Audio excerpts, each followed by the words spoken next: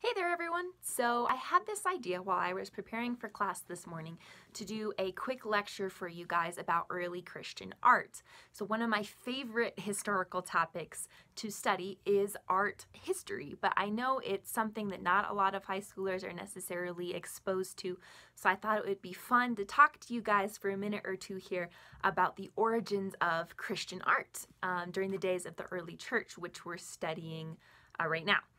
Okay, so the key thing to keep in mind when studying Christian art is the importance of symbolism. Now, symbolism in artwork has incredible power to communicate ideas and move the mind, spirit, and heart. No one understood this better than the first Christian artists. So, for various reasons, these early Christians developed a highly symbolic style of art. All right, so it's important to remember that the early Christians lived in a culture that persecuted them, but also really influenced them. Thus, early Christian art was very influenced by Greco-Roman culture. Now, the art of the Roman Empire was kind of a blend of Greek and Roman styles.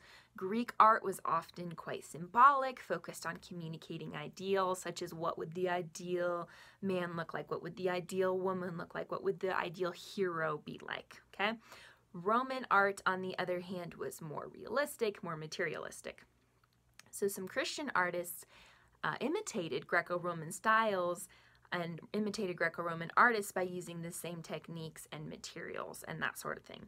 For example, there's a piece called The Sarcophagus of Junius Bassus, which was commissioned for a wealthy Christian Roman nobleman. And a sarcophagus is just an elaborately sculpted, very elaborately decorated coffin, basically, for a rich Roman person. Okay? You'll see here in the picture that it's sculpted in the Greco-Roman style, but it depicts stories from the Old and New Testament as opposed to Greco-Roman mythology. As you can see in the picture, you have in the top row from left to right depictions of the sacrifice of Isaac, the arrest of Peter. There in the middle, you have Jesus on the throne with Peter and Paul. Then next to that, you have the trial of Jesus. In the corner, you have Pilate washing his hands of the blood of Jesus. And then if you look in the bottom row there, from left to right, we see Job and his friends, Adam and Eve, Jesus' triumphal entry, Daniel in the lion's den, and the arrest of Paul. Okay, so there is an example of a Christian artist copying Roman sculpture style. Now, on the other hand, many Christians rejected the Greco-Roman culture and its art.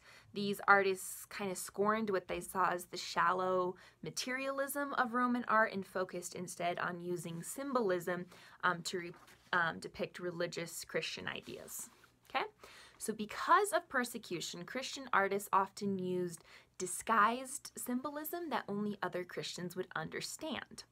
So the Chi-Rho and the Alpha and Omega symbols are examples of this. This is the Chi-Rho, an early Christian symbol for the name of Jesus. The Chi-Rho is composed of the first two letters of the Greek word for Christ. Early Christians would have understood that this symbol meant Jesus is king. But to the average Roman just walking down the street, it would have just been two random letters, and they wouldn't have known it was a Christian symbol. The Alpha and Omega are the first and last letters of the Greek alphabet.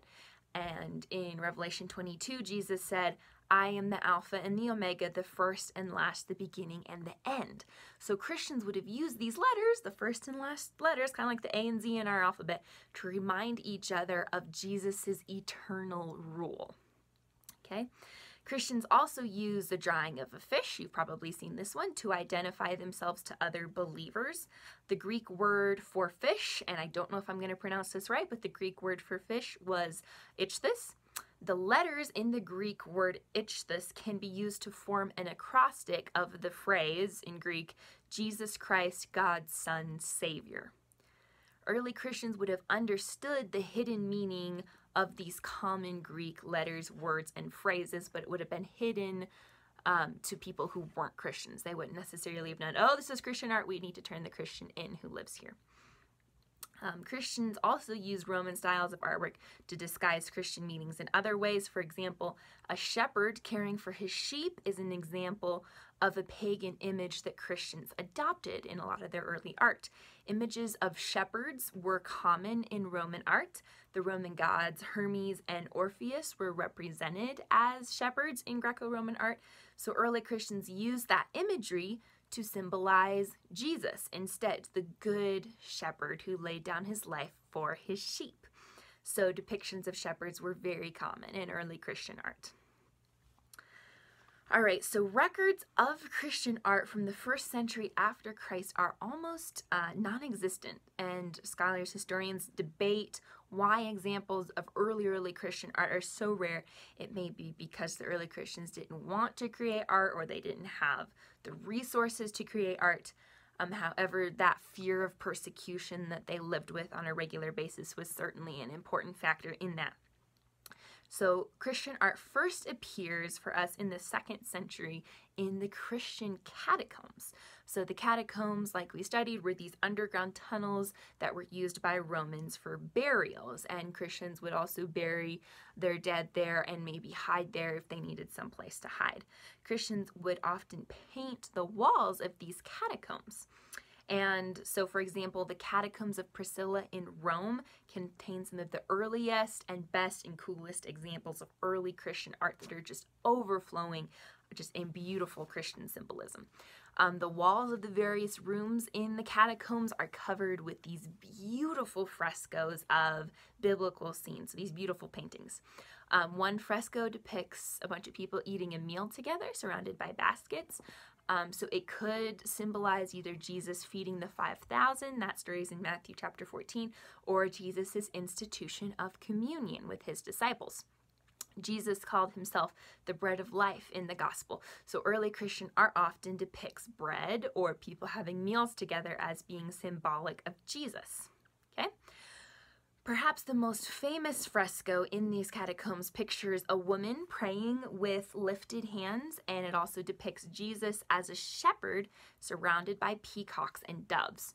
So, in early Christian symbolism, peacocks actually represented eternal life, and the doves could also represent eternal life, but doves also symbolize the Holy Spirit. So, of course, the cross has been the most important symbol in Christian art since the time of Christ. There are more than 400 variations on the cross symbol, believe it or not. The Latin cross is the closest in shape to an actual Roman cross, so it's the one you're most familiar with, just the regular cross shape. The Greek cross is the same shape, but its 4 arms are equal length, and it's kind of the symbol of Eastern Christianity. Like the eastern half of the Roman Empire after the empire split. It also became known as the Cross of St. George when it was brought back to England by Crusaders later on in the Middle Ages. The anchor cross combines the symbol of a cross and an anchor, which symbolizes the hope that we have in Christ. St. Andrew's cross is shaped like the letter X because Christian tradition says that the Apostle Andrew was crucified on an X-shaped cross. This is a cross on the Scottish flag, because St. Andrew's cross and then also the Celtic cross, which symbolized eternal life in Christ, both became very popular in the British Isles in the early Middle Ages. So, as the church grew and Christianity became the official religion of Rome, these symbols became more popular and more widely understood. So, for example, in 312, Emperor Constantine dreamed that the Chi-Rho would help him win an upcoming battle. So he had his soldiers paint the Chi-Rho symbol on their shields before the battle, and then he went into the battle and had a great victory and converted to Christianity afterwards. And during his reign, he moved the capital of Rome from Rome to Byzantium, which he renamed Constantinople, and the Chi-Rho became one of the most important symbols in Christian Byzantine art from that point on. Now, of course, many of these ancient Christian symbols are still used by Christians today in art and in worship. Men and women wear every imaginable variation of the cross symbol on their clothes or on their jewelry. I'm sure most, if not all of you, have some sort of t-shirt with the cross on it or a cross necklace or something like that. Many Christians put the little fish symbol on their cars.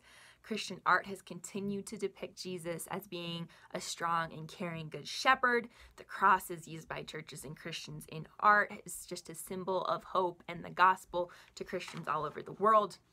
So the enduring popularity of these symbols kind of demonstrates the power that beautiful symbolism has to communicate spiritual truth in just a beautiful physical way to people of diverse backgrounds, cultures, and all that. So if history is any indication, these symbols will continue to move and inspire the minds and hearts of Christians for many years to come.